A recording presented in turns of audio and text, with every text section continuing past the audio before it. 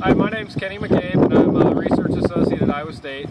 And here we're out at the ISU compost facility.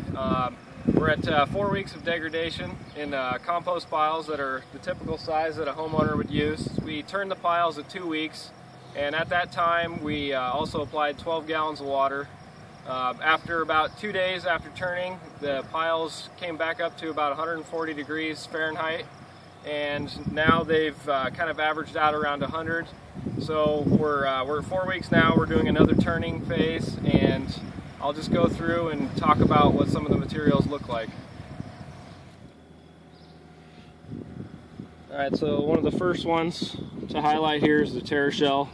It's definitely further along than it was at 2 weeks. Again, microbial growth over the whole surface. There's actually pieces just falling out of the bag, so it's pretty much gone. If this was just in a pile and you actually turned it, you probably wouldn't even be able to see these pieces other than the color. This is a container that was purchased at Dollar Tree. It was actually labeled as biodegradable, but from what we can tell, it's really not doing anything in the pile. It's still really rigid, hasn't really broke down at all. The coloring is probably just from the compost. I don't think that's actual growth on the surface, but overall just hasn't done anything. This is soy PLA, both mixed at 50%. Again, just pieces falling out of the bag, real granular type. They actually almost turned to mush now. Growth over all the pieces, and it breaks quite easily. This is soy PLA, 33% soy, 67% PLA. Definitely further. The pieces actually don't quite turn to mush, but actually turn to granular chunks. You can see it there. This is soy PLA compounded with DDGs. So it's 60% PLA, 30% soy, and 10% DDGs. And it's pretty identical to the 67-33 PLA soy, maybe a little further along. And again, pieces are just falling right out of the bag. Turn to mush, just like the other two. This is PLA lignin.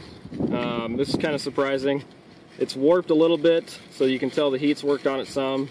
There is some microbial growth on the surface there, but overall it's a lot more intact than we were thinking it was going to be. The piece does just snap, so it is brittle, but it hasn't broken down into the granular pieces like the soy PLA mixtures.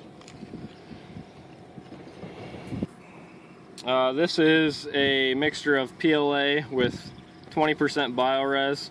Again, looks very similar to the soy at 33%. The pieces really just fall right apart. Again, just turn into granular chunks. You can see it there.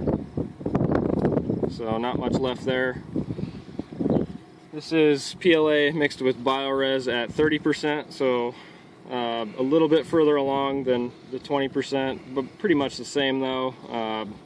Again, just falls into chunks. You can see how it just turns into granular little pieces.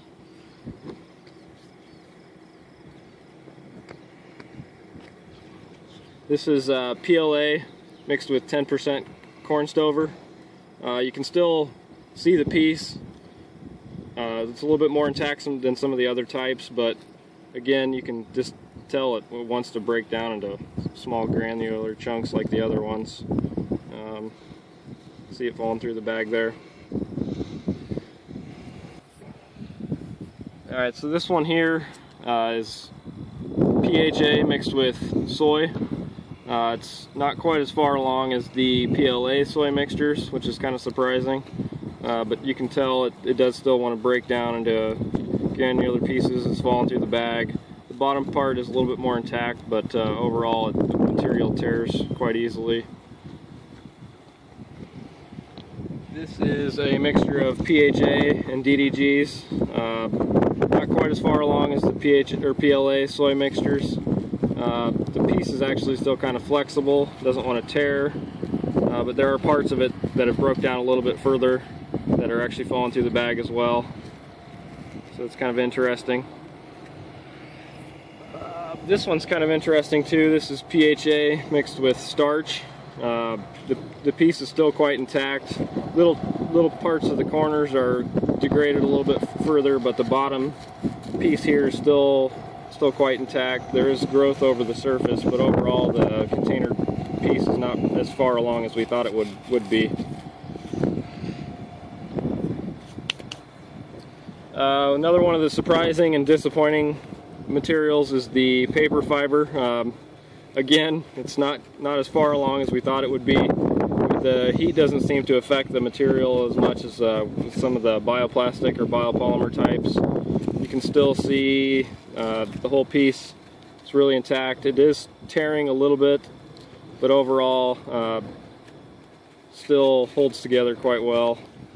And then here are the two coated types. This is one polyurethane coat and then two, and those are almost just like new. There's a little bit of degradation going on there, but overall not as far along as we were hoping. This is a mixture of PLA with 20% DDGs. So it's very similar to the PLA soy types. Pieces are falling out just like some of the other ones.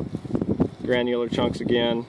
And then just to wrap things up, this is 100% PLA, which is really quite interesting. The material is very brittle. I mean, it just breaks into pieces.